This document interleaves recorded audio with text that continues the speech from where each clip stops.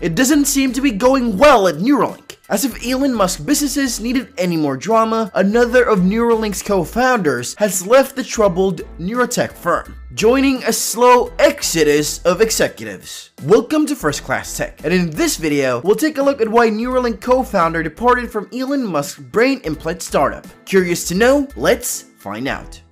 According to Reuters, Paul Merola's departure makes him the sixth of the brain implant company's 8 co-founders to leave in the last few years, which doesn't seem like a good sign for the company Musk promised would be a Fitbit in your skull. 2 people familiar with the situation told Reuters that Merola, a deep machine learning expert according to his website, had left the company. The reasons for his departure are currently unknown. Despite the lack of specifics about Merola's departure, there is a lot of evidence that Neuralink, which was founded in 2016, is struggling to gain the traction of Tesla or SpaceX. He stated that he had decided to leave Neuralink in order to pursue a new project that is still in stealth mode. Merola stated that leaving the company he helped found was a difficult decision. I hope to work with Neuralink again in some capacity, and I look forward to seeing how our work improves the lives of patients suffering from brain injury, he wrote. According to 2 sources familiar with the situation, Neuralink has now lost 6 of its 8 founding members, leaving only Musk and engineer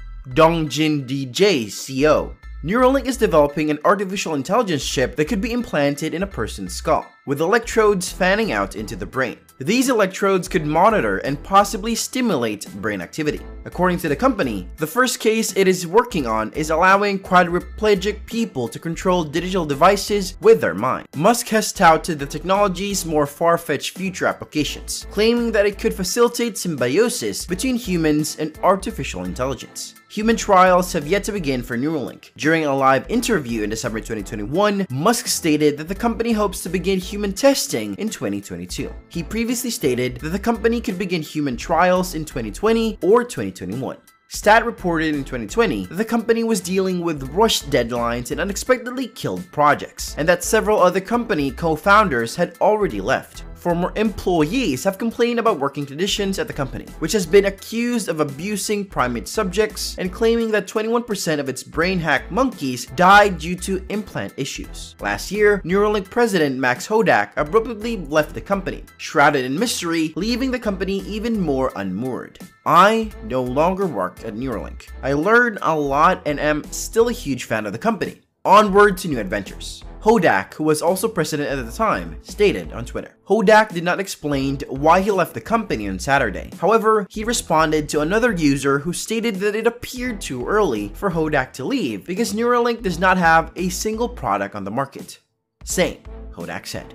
In 2019, Hodak and Musk announced that Neuralink had implanted a chip into a monkey, allowing it to control a computer with its brain. During the announcement, Musk stated that the chip had enabled a monkey to control a computer. I didn't realize we were running that result today, Hodak explained. Musk stated in February that a monkey implanted with the implant could now play video games. Since 2002, scientists have been able to control computer cursors with their brains, according to Insider. The company was founded in 2016 and is headquartered in Fremont, California. Its filings with the California Secretary of State name Musk as CEO, but do not mention Hodak. According to his LinkedIn profile, Hodak studied biomedical engineering at Duke University. In early April, Hodak stated that if we wanted to, someone could probably build a real-world Jurassic Park. On Saturday, a Twitter user asked him, "What's next?" "It's not Jurassic Park," Hodak responded. Hodak went on to found his own vaguely described neurotech startup, Science Corp, and hired some high-ranking Neuralink employees in 2021.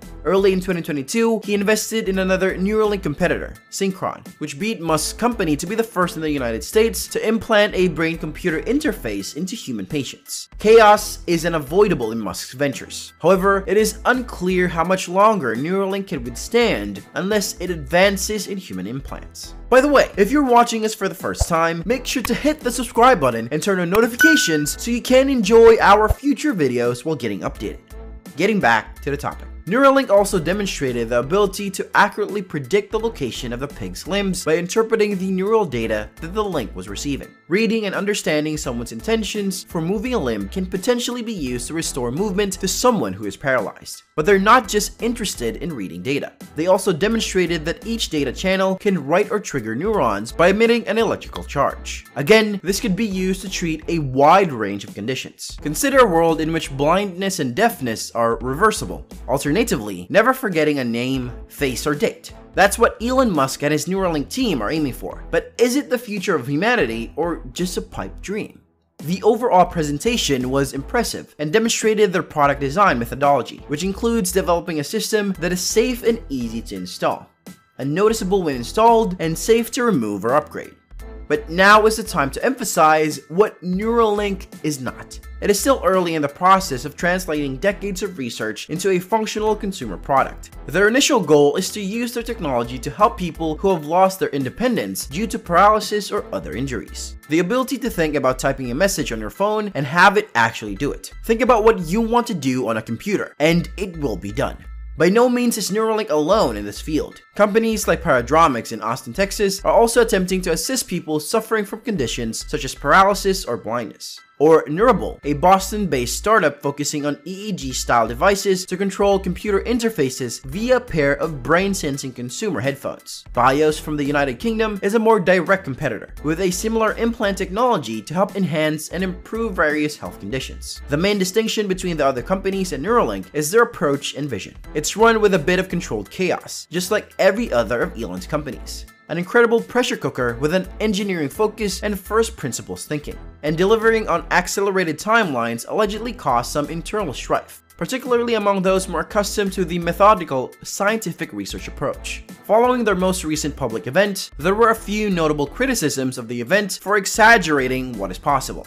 MIT Technology Review dubbed it neuroscience theater because none of what they saw proposed for the future is currently feasible, and what Neuralink did demonstrate was not new or groundbreaking in the field of BCI research. While none of the criticisms are wrong, many of them overlooked some of the presentation's nuances. The presentation was mentioned several times as a recruiting tool for more researchers, doctors, and engineers, motivating those who want to be a part of shaping the future to join the team. It wasn't intended as a demonstration to get the general public excited about getting one implanted into their heads the next day. Elon also made numerous references to other consumer products.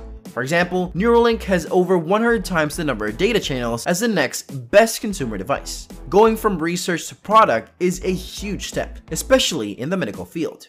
So we're still years, if not decades, away from achieving more of the lofty goals. Trying to bring a product from the lab to market is a Herculean task for Neuralink. The fact that we are only at the beginning of the journey toward mapping the human brain and potentially curing diseases and disabilities is inspiring. Although Neuralink is not yet revolutionizing specific BCI research, they are tackling the engineering feat of making it a reality. However, some of the potential down the road is both terrifying and amazing. What will it mean if you can offload memories or load memories that aren't even ours? And like a fabricated memory, the line between what's real and what's not becomes increasingly blurred. And with that being said, it's time to end our video. What do you think about the future of Neuralink? Let us know in the comments. Like this video and make sure to subscribe to the channel for more amazing videos like this. We'll see you in the